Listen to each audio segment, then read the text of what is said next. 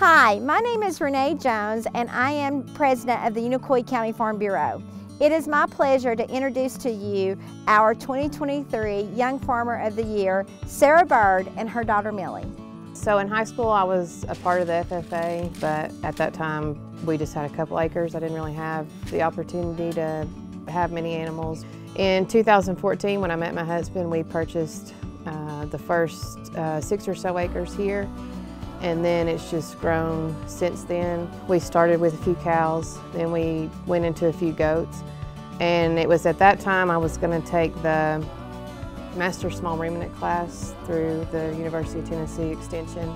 And there was a lady there that got up and spoke about sheep, and we visited her sheep farm. That's when I realized I would love to try sheep. So purchased my first 8 ewes. We've built up since then. I currently have male and female together, 51. We started having the lambs and selling them to like a commercial livestock buyer. This year I have sold the ram lambs for meat, and so I have processing dates for them. So that's something different that we're trying to do. We have about 39 chickens. We collect the eggs and sell the eggs.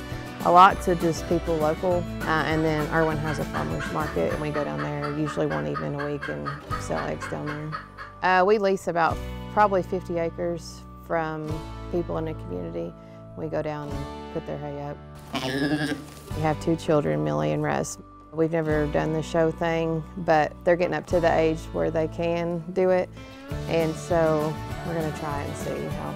Just a way to get the kids involved. Farming's, a lot of people don't do it, anymore. A lot of kids don't even really have the opportunity to see it, and it's important, and it teaches them to work. And my husband and I are all about getting out and working hard. So it means a lot to me to be able to be here every day with them and bring them out here with me.